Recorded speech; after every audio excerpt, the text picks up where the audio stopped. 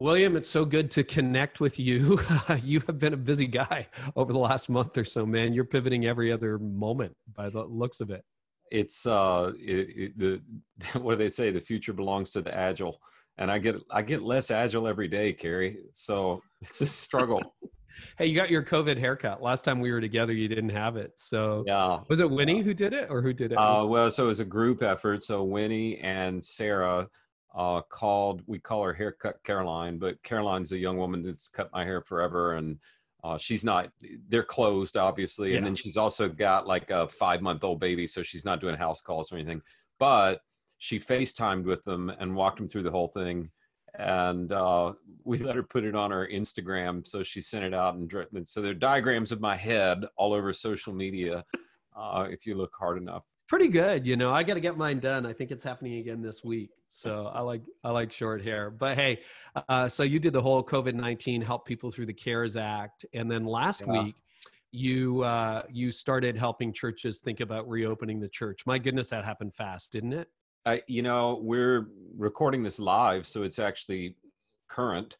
But the minute we stop recording, it's going to be old news. It's amazing how fast the cycles are going. So we started with how long do you wash your hands? If you're a non-churchgoer, you can do happy birthday twice. That gets it done. If you're a churchgoer and an Anglican or something, you could sing the doxology. That's 20 seconds. But so we did that, and then we did the COVID19.com, churchcovid19.com, and then in the States, the CARES Act that the Congress passed to help small businesses and churches and nonprofits. And that was a really important conversation. But it felt, Cary, to me, and it could just be I'm down in Texas, so things are getting green and it's getting warm outside and we have Easter. So maybe it feels like we're moving towards something new. But somewhere in my gut on about Tuesday night, I thought there's a shift.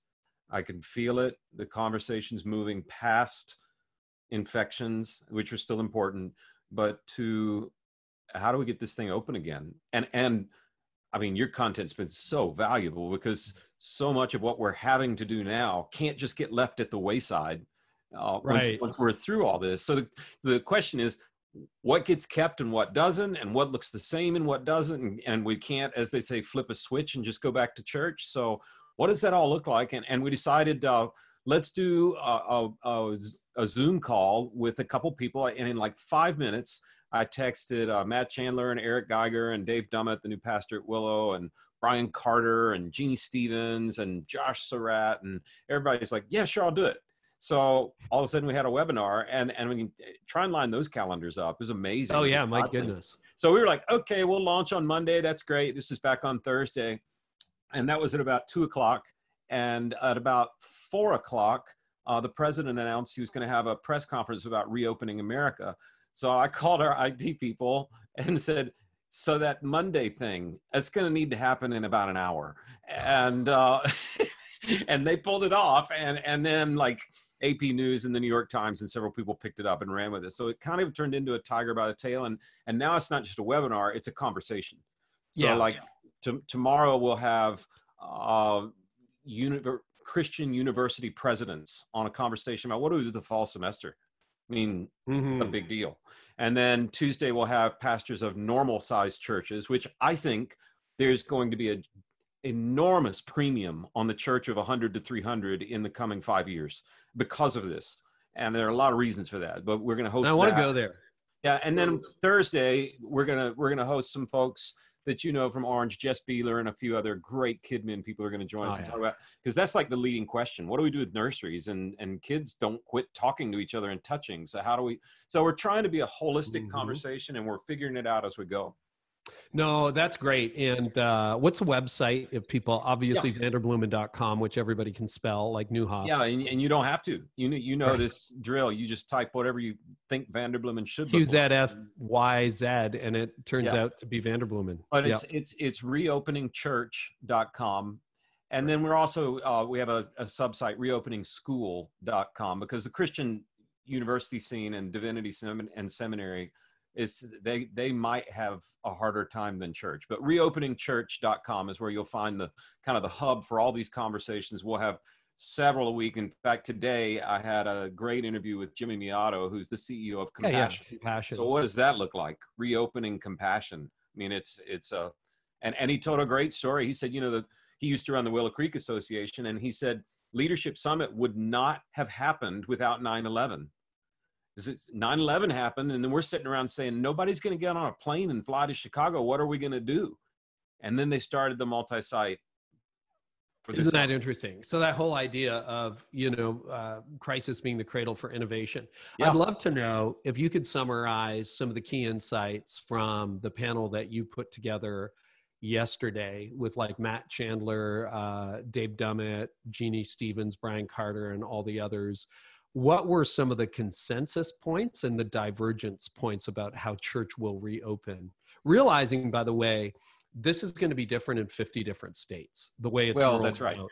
That's right. And it's not just states. So first of all, the consensus was, these are some of those brilliant thinkers. And I figure if I get people smarter than me on a call, I'll learn things. But the consensus was it was unanimous that none of us know. Right. I mean, like really, none of us know. Now, there were some good ideas, but there are things like, and I started with the guys and Jeannie that were in very large rooms because they're arguably going to be the last people to open. Right. If you the minute in the US, the minute there's a green light for groups of 200, 85% of all churches can open up, no problem.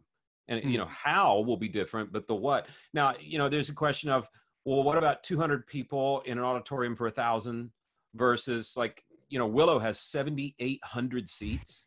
Like that's like NBA, so. Poor Dave. Yeah. Like he's going there and he's got 7,800 seats. You got to be 6 feet apart. Like, what do you do? That's right.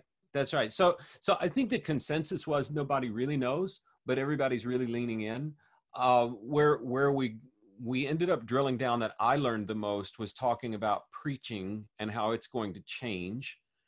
Some of the things like, learning the camera angles. I think you've had some great content on that. We've tried to put a few things out, like literally how do you preach to a room, but it got really vulnerable. We've got the replay up on the site if people want to see it, but it got real vulnerable where I think everybody in the room was like, I'd like to think that I preach for Jesus alone, but I've had moments where I'm preaching in a room alone going, I actually miss the crowd and the affirmation, and that's not healthy. So, there's that. I've had another thought recently. I'll just bounce it off. You see what you think. I wonder if there's two types of communicators. All of us, and I mean, you've done your share of preaching over time too, William, but we were trained to speak to live crowds in rooms, whether you're a preacher. Actually, I spoke to Presbyterians, so that's debatable. Oh yeah, that's true. So, I don't know if they were alive or not, but it's hard to tell. Can I get an amen? Apparently not. Not really. No, I can't. But I wonder if there's another younger, like YouTube generation that it's just speaking to cameras, just digital native. And that's just what they do. And the crowd is weird. If the crowd is there, the crowd is weird. And I wonder if you're going to see that kind of bifurcation in the next generation of preaching with digital first preachers and people like us who are cut their teeth in the room. Well, and unless we have highly segmented churches by age, I think you're going to have to find people who are, I call them polylingual, like not just one way of talking, but lots. And I think the way that this quarantine period has forced families to be together will create a new norm for intergenerational environments in churches that we really drifted away from some in the last 10, 15, 20 years. So I think it's even more pronounced with college presidents, but with it, you're going to have to find the senior pastor that can preach from his phone right here and be very convincing and winsome, and then stand in front of a stage and know how to work that as well. And that's going to be different skill set, a different kind of pastor. And by the way, the challenge that one of my very good friends who's a pastor here in town, he got vulnerable with me and said, William, I'm scared to death. And I said, why? And he said, because my congregation has now finally figured out they can Netflix whatever preacher they want on Sunday morning. And I can't compete with Steve Furtick, and I can't compete with Matt Chandler. And I don't know if they're going to listen to me again. So there's a whole different, so then I think I know what that means. I think there are a few very particular things people are going to have to focus on to be relevant in their local parish. that'll be different than we've seen before. It's going to be a new kind of pastor, I think. So was the consensus then that this is not a case of whenever you can be open, whatever that looks like, you just turn the lights back on and everything's the same as it was? Or are they sensing, the people that you've been talking to and your own intuition, no, we're moving into a different world? I think it's both and. Yeah. You know, we've had this conversation offline, but I remember being a pastor the Sunday after 9/11, Mm-hmm. and September 11th was on a Tuesday. So we had almost a full week, and it wasn't like the day after, and we couldn't find enough chairs to fit in the room. Yeah. And there's a thing in, you know, the creation narrative is real clear. God calls all these things good. The first thing he curses is, he says, it is not good for people to be alone. So like there is an innate longing in us. Eric Geiger says the reason we love worship gatherings is because they're an echo of what we'll find in heaven. Mm-hmm. And they're never as good as the real thing in heaven, but they're an echo. Now that we have internet driven worship, it's great. It's golly, it's the new front porch to your house, and people can show up and churches are growing, but it's just an echo of the echo. So Right. it won't replace. So I think it's a both and. And then the question becomes, do we do, you know, like clients we have that have old school Sunday school buildings, do we have 10 classrooms of 50 and have gatherings of 50 that way? What do we do with kids? Do we have to be far apart? I'm hearing a lot of people say, I could envision, and I'm getting affirmation behind this, people becoming more like a Catholic church that has 8 or 9 masses on a weekend. Mm-hmm. You know, maybe you record the first one and then you're just floating around being with people during the on Saturday and Sunday to disperse crowds. And because I don't think people are going to stay away from church. I have heard some people say, well, everybody's going to be afraid of the virus. I'm like, look, have you read the Old Testament? Do you know how quick we forget so quickly what's dangerous for us? It's just like, you know, people get in trouble, God comes down on them. Please help us, oh Lord. He helps them and heals them. And within it's like, yeah, we're on with things. Yeah, yep. Within 3 days, there's an Asherah pole or a golden calf or something built that, you know. So I think we won't remember how dangerous this is, and we really want to be together. So the coming together is going to happen. It's just a question of how do we meter that? How do we do it safely and responsibly? And then how do we pivot so that people don't just sit in Netflix preaching, but have a very new, different, granularly contextualized relationship with their pastor who happens to preach, and not a preacher who happens to be called pastor. Yeah, that's an interesting pivot, and we're not really going to know until we get there, right? I think that's right. And if there's a second wave, nobody really knows whether there will be a second wave or what happens. I got a text this morning from a guy trying to make decisions, and he just said, you know, I'm tempted to open up next week, but what if there's a second wave? I just end up looking foolish at that point. And those are the real dialogue. Anything else that you picked up in the leaders that you've been talking to, whether it's that panel, but you're like super hyper connected, that you think we need to pay attention to as we move into the reopening? I'd say overwhelmingly, the biggest question that I'm hearing is, what are we going to do with kids ministry? Because you can't keep kids 6 feet apart. They're like, you know, Chandler said, it's like a anthill at his church. They're just everywhere, you know, and what are we going to do with that? I would say, secondly, there's a new requirement for the tech and production people in a church. They've had to step their game up significantly during this pivot. So can they continue at that pace? Are we going to have to restaff? I think you're going to see some new staff positions happening. I'm hearing a whole lot about a chief communications officer taking the place of a whole lot of associate pastor roles, because the ability to communicate now fast and by whatever the latest TikTok or thing is that comes out is just way too fast and furious. So I think you're going to see quite a few shifts in the types of people that are needed for staff positions and the types of staff positions that happen as we reopen. So let me bounce this off you. There was a Canadian blogger who a few years ago, nobody takes his stuff seriously, said that in the future, churches may actually be spending 20 to 50% of their staffing budget online. Do you think that's anywhere true? I hadn't really thought about the percentages. I bet it's more than we'd like to think it is. Yeah. Because my experience, William, I mean, that's something I've been talking about for a couple of years, and it fell on total disbelief until the crisis hit.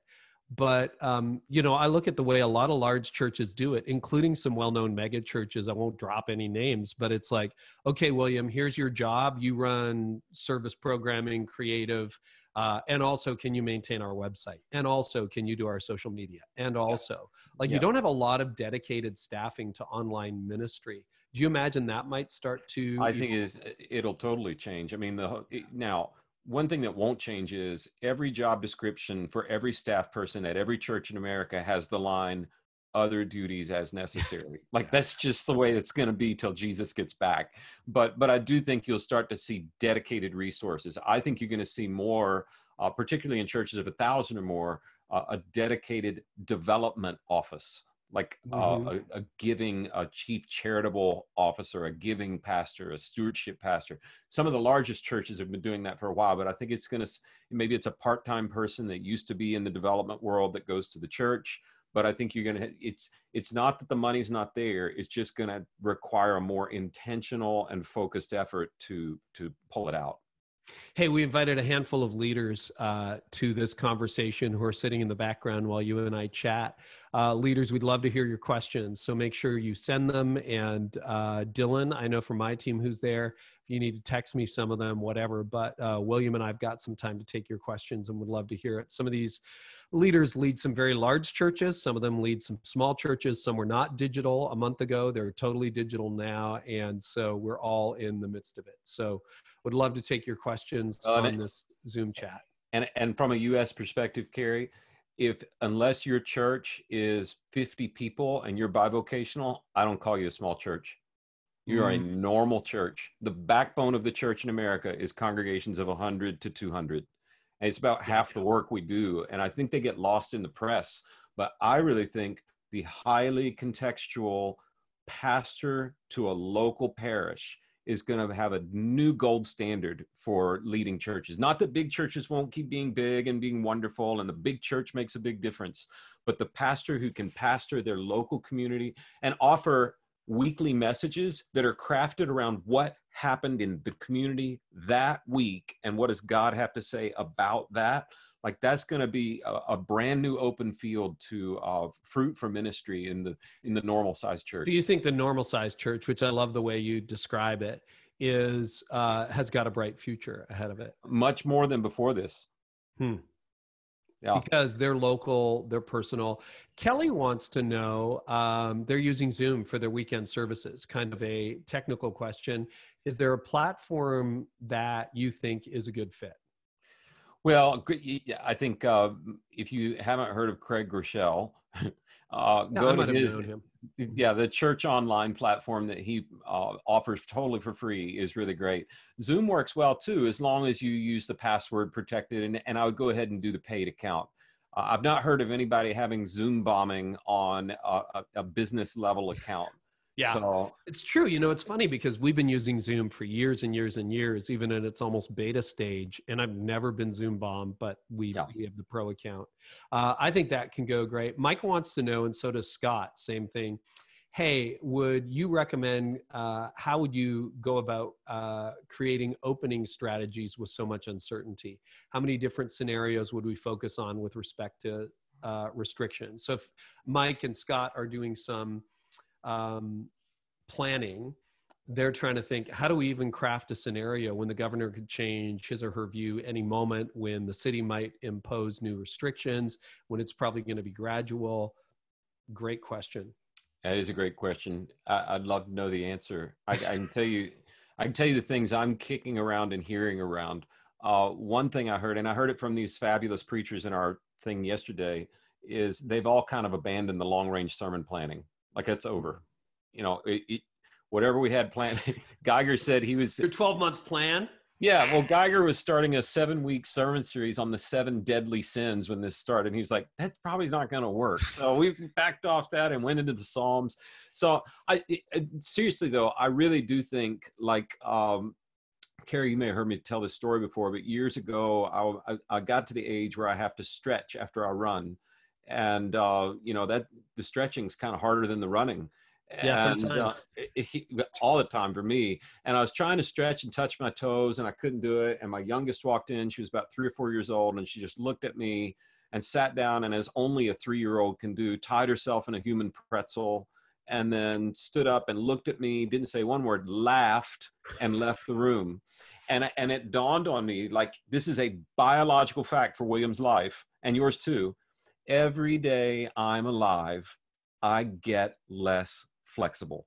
Yep.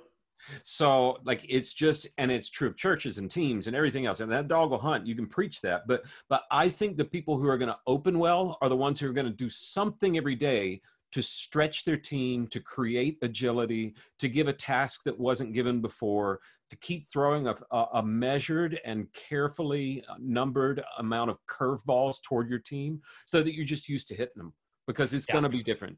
I've got a blog post coming on this in the next week, but I am worried right now that 6 weeks into this disruption, pastors have kind of figured out a temporary new normal, and they're just hanging out there going, okay, now we know what works. We're just going to do it. It's like, no.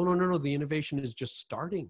That's right. Like, I know it's uncomfortable. It's disruptive. It's annoying, but like, keep throwing spaghetti at the wall, physical and digital. See what happens. This is such an incubator for growth and opportunity. And I see a lot of churches doing, okay, now we're doing the Tuesday prayer, the Wednesday Q&A, Sunday 5 services. And I know we all want a new normal, but maybe that's not the place to normalize. Well, and one way that I've found to do it, I can't take credit for it. Rick Warren told me years ago that really smart leaders will intentionally and at the right pace inject chaos into their teams. Correct. You can't do it all the time, but inject enough chaos that they're just sort of used to it. And it's like, okay, well, there's another curveball, let's hit it. And then the other thing, so if it's agility, I'd say the other thing, if there were a prayer focus for leaders right now, it would be pray for wisdom. Yeah. Like, be like the men of Issachar who knew and understood their times. Be like Solomon. He asked for wisdom, and God said, you just asked for the best thing. And the verse that just grabbed my heart years ago and made this my morning prayer is, we have this much on Jesus' teenage years, right? And which is probably proof that teenagers are just hard, no matter who you are. But in that little bit, we hear the boy Jesus grew in wisdom. Now my theology tells me that when he was born 100% God. And the Old Testament words for God move around, and one of them is Sophia, wisdom. He was born 100% wise, and he grew in wisdom. So like, if Jesus needs to grow in wisdom, I do too. And the root of that is discernment. The prophets of the Old Testament weren't known for seeing 500 years into the future. They were actually just the first really good political consultants. They could see a little farther than everybody else and take a step, just a half step before everybody else. And that's all you need to do, guys. You don't have to figure out what it's going to look like in 2 years. Just pray for discernment and stay agile, and you'll know what's right for your context in your moment, even if it has to change later on. That's such a great word. Adam Starling is with us from Oklahoma. He wants to know, can you guys talk about what you project finances to look like in the next 6 to 12 months in churches? In churches in Houston, where oil is right at $30. Oil is now below zero. Pay you. You pay me to take this oil, okay, William? Yes, my neighbors are filling up their pools with crude oil. I'm kidding. Yeah, no, so I'm just kind of a hopeless optimist. I really think, we live in a comedy, not a tragedy. We've seen the third act of the play, and it's the crux, literally. The cross has happened. And I look back to history to try and predict future. Now, this is an unprecedented moment, right? Mm-hmm. But if you look in the United States and you ask people who know about giving and charitable work, the closest America ever got to tithing was at the height of the Great Depression. So now we have less resources to give away, so you're giving more of less. So maybe, you're going to have to be scrappier and work harder. But the idea that churches are just going to go in the toilet just because the economy is going down, I think is a false assumption. Now, you might have to work harder. My friend Jim Shepard, who runs Generis, I was just on 45 minutes with him this morning, picking his brain. Well, maybe he said this to you then, but he said, I'm not hearing any giving problems that can't be fixed. It usually has to do with the asking moment, and is the pastor really stepping up and asking or not?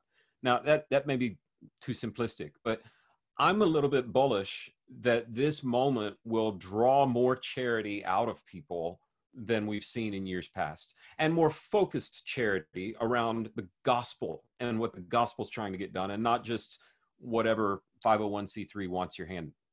It's really interesting. Here's what I'm seeing, and this is through Church Pulse Weekly, a little bit talking to Jim Shepherd. I got an interesting message from Scott Harrison on Charity Water over the weekend, which I'll share in just a moment. Scott's very alarmed, and I think I can say it. He sent me a podcast interview he did for another podcast. I'm going to interview him, I think, next week again.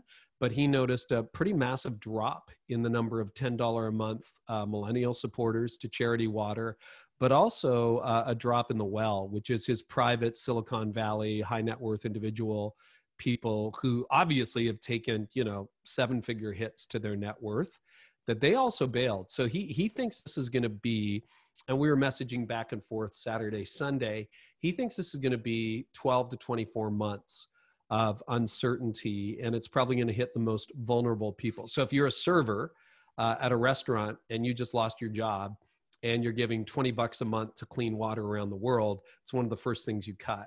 So he's felt it. I've also noticed in the Church Pulse Weekly data, now 80% of churches say they have the same attendance, whatever that means, or better than they did in attendance and physical attendance based on views.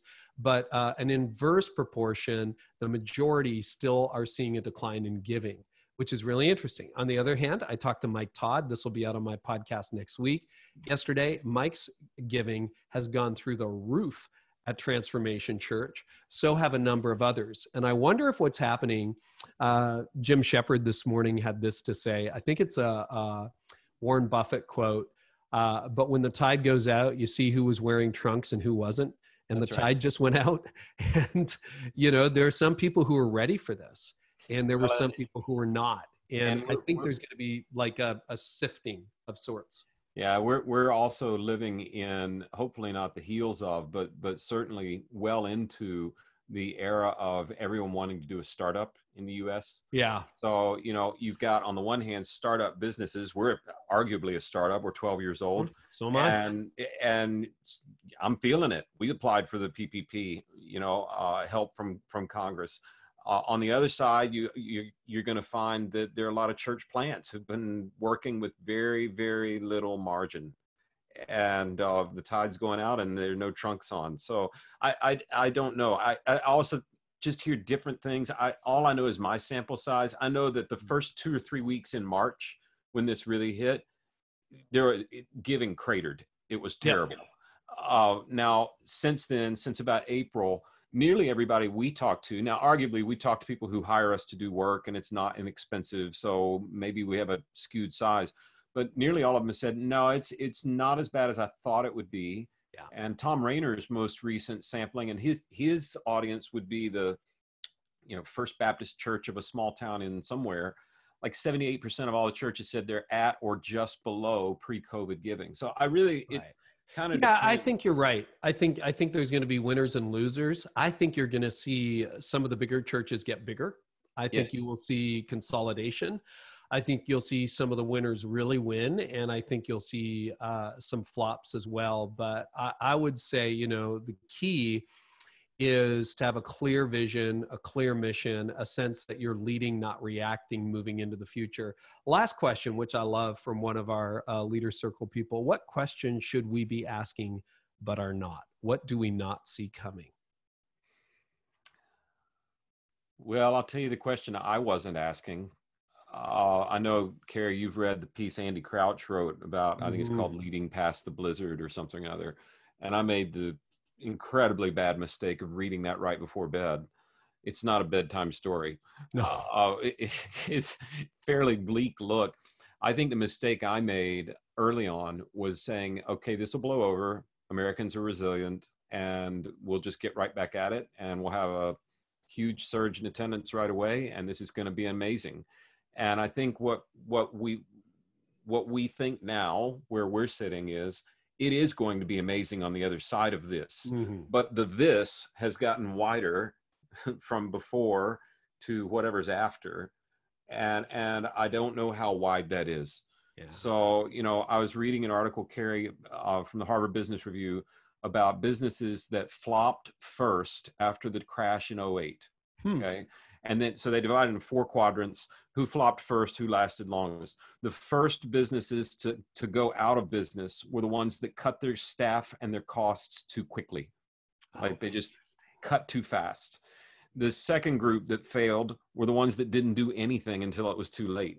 And the third and fourth, the ones that lasted the longest, were a tightrope of the two. And that's where I get back to just asking God every day, give me wisdom. We made adjustments, and I would rather cut fewer times and cut deeper and get it done and be positioned than not. But Andy talks about it. Is this a blizzard? Is it a long winter, or is it an ice age? I don't know how to plan an organization for an ice age. That's like planning for nuclear fallout. I mean, yeah. So, but I do think he has helped me adjust my view from this is just this long to you better be ready for it to go on through the summer. Yeah. And whether or not something happens in the fall is a speculative thing that smart people disagree on. We're definitely in a winter. David Kinnaman put me onto that article in the opening days. Andy wrote it in mid-March, late March. And I totally agree. I wonder, I had a long conversation with Mark Sayers recently, and he has more of a global perspective just because of where he is in Australia, how he reads. He thinks this is going to be a massive disruption, and that perhaps what you'll see is a lot of this. So the W, maybe it's a W, maybe there's a little bit of this, maybe it's an L. And I think you're right. And that's interesting. I'll have to look because I have a subscription to HBR as well. But that idea, I was shocked at how quickly some companies just cut. And they just kicked everyone out overnight. And one thing, Carey, sorry to interrupt, that I'm not hearing anyone talk about is this question. Has there ever been a time in human history when the entire medical community around the world is working on the same problem? Correct. And I don't want to sound Pollyannish, but God has given us an amazing creative mind, an amazing innovation. And you remember the Tower of Babel, when they were going to build a tower all the way up to God, and God looked down and everybody, it says they were all working together, and God looked at the angels and said, if they all work together, there's nothing they won't be able to do. And so he scattered them with blanket. But the redeemed side of that is, if the entire medical community of the world is all working together on the same problem, I've got to believe a solution's going to come quicker than it ever has in history. I love that thought. And that's a great place to wrap up. William, appreciate your friendship, appreciate your partnership in so many things, and love how you have just had the heart to come alongside people and really be beside them. So Leader Circle members, got a surprise for you. Looks like tomorrow we're going to bring Henry Cloud on. We'll be sending you some details on that, but really excited for you to be answering some questions for Leader Circle's members and indirectly for the wider audience. William, appreciate your friendship. Your Thanks leadership. so much, Carey. God bless y'all.